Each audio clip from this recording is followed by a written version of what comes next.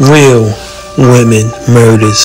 This man here, husband, on January 13th, 2024 in Richmond, Texas, shot and killed his wife, sister, age 46, and her brother, age 43, and he killed her niece, 8 years old, in a domestic violence situation. God bless the family and friends. Damn.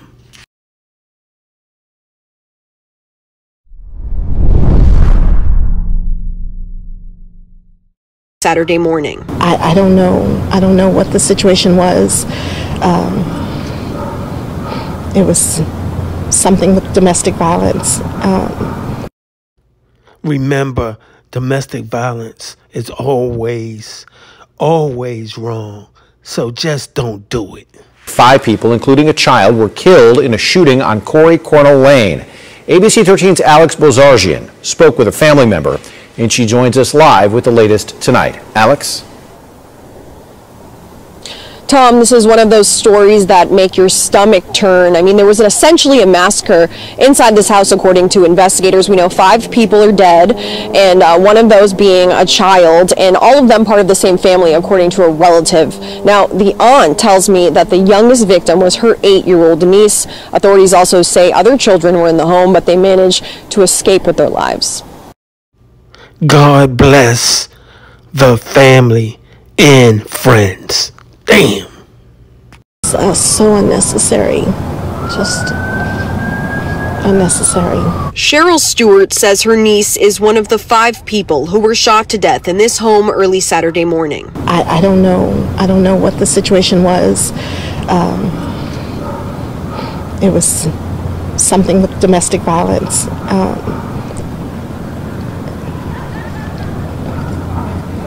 But for an 8-year-old, it's just a tragedy. Fort Bend County Sheriff investigators weren't able to give much of a narrative about the shooting.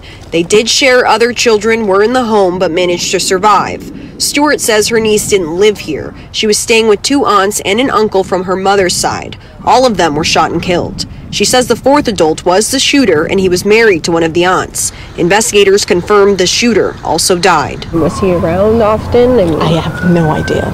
I really don't. Still a lot of questions on this one. Investigators were in and out of the home until about 5:15 this afternoon. We saw them take 2 of the victims outside of the home, and just speaking with neighbors, everyone here is utterly shocked by this. Live in Richmond tonight, I'm Alex Bozargian, ABC 13 Eyewitness News. A crucial reminder here, help is available. If you or anyone you know is a victim of domestic violence, you can call the phone number there on your screen or simply text the word START to 88788.